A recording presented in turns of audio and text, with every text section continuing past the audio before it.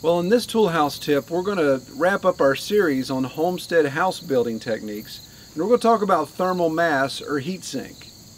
Now, thermal mass, obviously you can see this brick behind me. This is the southwest side of our house, and so it gets a lot of sun in the evenings, late afternoons, evenings. So this brick really heats up. Now in the summertime, not necessarily a great thing. I don't necessarily want to have hot brick, but man, in the wintertime, this works out really well in the sense that this whole area here around my driveway, if I've got a sunny day, even in the wintertime when it's snowing, then I won't have snow collect within 3 or 4 feet of the driveway. So that the brick absorbs all that solar energy and of course gives it off at night. So it gives a heat source there.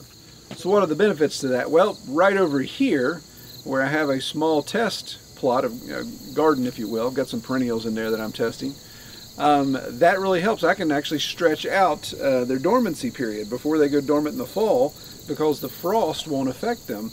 I can get sometimes middle of November. I've had peppers last there all the way up till the end of November because the frost doesn't get to them due to the amount of heat coming off that brick. So that's for exterior. The real benefit would be interior. Now I don't, again, these are a lot of things that I wish I'd have done when I built my house. I don't have a heat sink or a thermal mass inside the house. But if you can imagine, if you had a wall of brick or even brick veneer inside your house, and in the wintertime you allow the sunlight to come through windows and shine on that brick, and even if it was a darker brick, even if you painted it black, it would be even greater. But just imagine how much solar energy that would absorb in the wintertime. So at night that heat is radiated off that brick and could obviously heat your house. So that thermal mass, that heat sink, is holding that heat. Now you see a lot of other ways to use thermal mass is around your wood burner. You see a lot of wood burning stoves have lots of metal around them, or some even have the big fire bricks inside of them. Of course, that's to absorb that heat and to give it off. But you'll see sometimes people put wood burning stoves in and they'll have a brick veneer wall behind them.